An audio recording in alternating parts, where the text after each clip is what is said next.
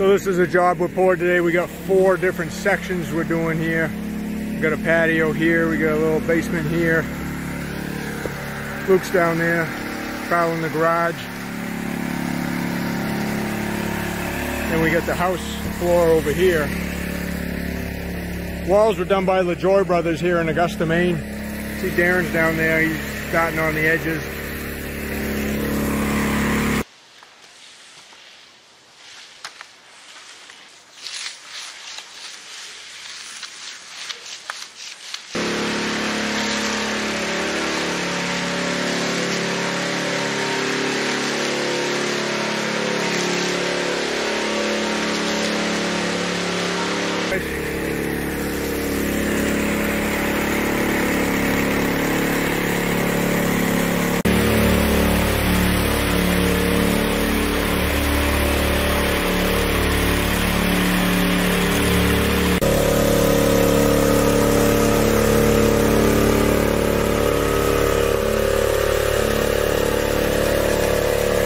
Alright, so I got the float blades off.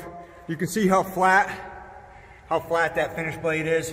I want to crank that up just a little bit higher than that. We want it maybe 1/4, 3/8 of an inch off the front edge off the ground. That way it doesn't dig in, so I'm just going to turn that clockwise a little bit. That cranks that blade up. That's just about where I want it. I can adjust that slightly up or down as I go, depending on how I feel. Alright, so it's 11:05 right now. We got done pouring at 9:30. So it's just getting about ready. We got the power trowel set down on it using the crane. There's still just a little bit of bleed water on it. We're going to wait for that to dry up for a few more minutes before we power trowel it. It's working up the surface. But to start with, you know, when the concrete's still kind of green like this, you don't need them up too high. Or if they're up too high, you're just going to create more problems. You'll create humps, what we call swirl humps, where they'll just work up so much paste that they'll create a little hump, and those are hard to get out afterwards, so keep them as low as you can.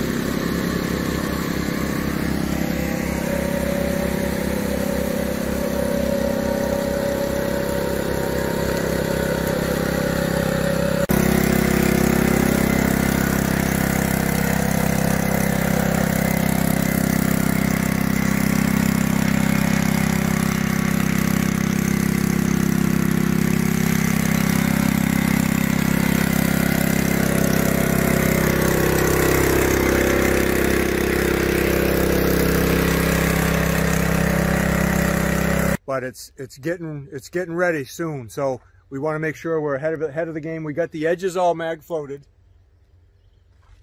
If we take a look at how firm the concrete is right now, yeah, I can only press in there about 1/8 of an inch right now, so it's still soft enough where I know I'm not behind, but it's getting ready. So this is when you want to start being prepared to hit the floor. Now I could power trowel it right now, but the little bit of bleed water on the surface is going to create quite a bit of a slurry on the surface, so I don't really want that. And I know, because I've done this so much, I know it's only going to take me about maybe 5 or 10 minutes to float this floor with the power trowel.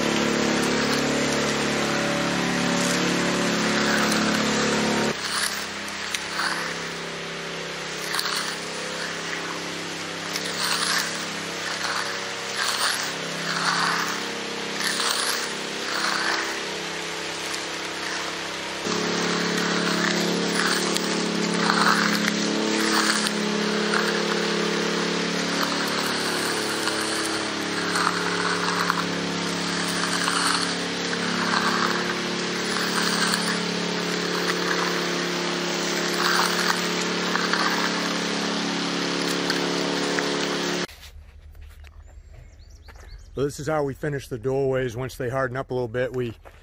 Sometimes we'll mag them again and then trowel them. And then after we trowel them, we'll run a broom over it just to give it a little bit of texture. And then we'll run the edger back along the edge, and then the doorways will be done.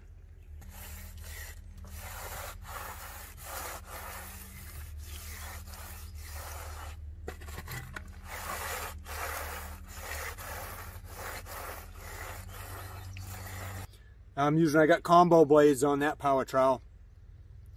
And when I first start floating, I call it floating the floor with the combo blades. When I hit it the first time, I only want to put a little bit of taper on those blades. I only want the front edge of the combo blades up maybe 1/8 of an inch off the floor. I don't want them completely flat, but I only want about 1/8 of an inch pitch. I want the blades to stay pretty flat, but I need a little bit of pitch on them. So that's how we do it anyway. And then as the floor gets harder and harder each pass, I might increase the pitch of the blades a little bit, depending on how it's working up the paste on the surface. So we'll give this a few more minutes and then we'll stop power troweling.